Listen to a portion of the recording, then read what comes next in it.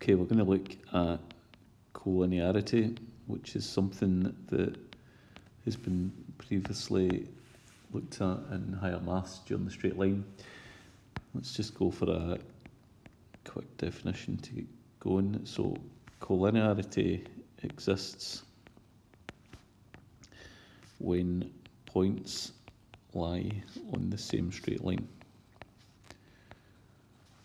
So it's a very short definition, straight to the point, and it's true. Okay, so collinearity exists when points lie in the same straight line. Now, a good example, real life example of something that exhibits collinearity would be if you skimmed a stone across the surface of the water. What will happen is the stone will pop up and create these points in the water, but it will do so in a straight line fashion. All right.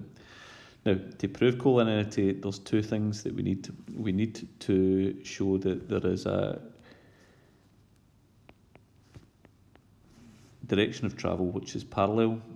So if I said, for example, that the first point of contact in the water was A, and then the second point of contact was B, and then the third point of contact was C, then for collinearity to exist, well, if you think about that skimming stone, it's going to go in a straight line. It's not going to, unless it collides with something, it's not going to do that. It's going to go in a straight line.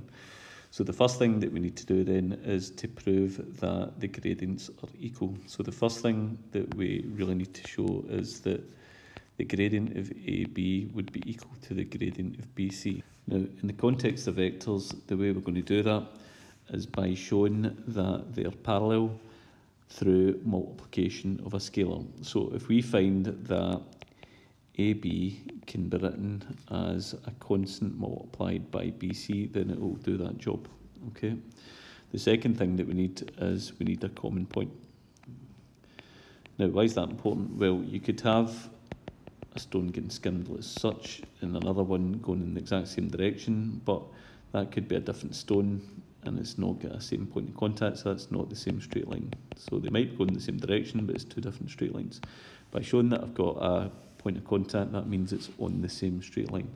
Now remember that the point 1, which is related to multiplication by a scalar, what that does show, that shows that vectors are travelling in the same direction. For example, 2, 4 is equal to 2 lots of 1, 2, and 2, 4 and 1, 2 would have a similar pathway in terms of being parallel. Okay, 2 along and 4 up and 1 along and 2 up. Right, so let's prove the first point that we can get this relationship of multiplication between a scalar between AB and BC. So let's try an example 1. Okay, so example 1, let's go for prove that the points A, 2, 4, B, 8, 6, and C, 11, 7 are collinear. Okay, so first move is let's find the components of the position vector AB, which is going to be B minus 8, so that's going to be 8, 6 minus 2, 4. 8 minus 6 is 6, and 6 minus 4 is 2. Okay, that's the position vector AB. Let's now investigate BC. Okay, so BC is going to be C minus B, and that is 11, 7 minus 8, 6. 11 take away 8 is 3. 7 take away 6 is 1. Now what we can clearly see then is AB is equal to 2 lots of the vector BC, right? So that's the relationship of multiplication by a scalar.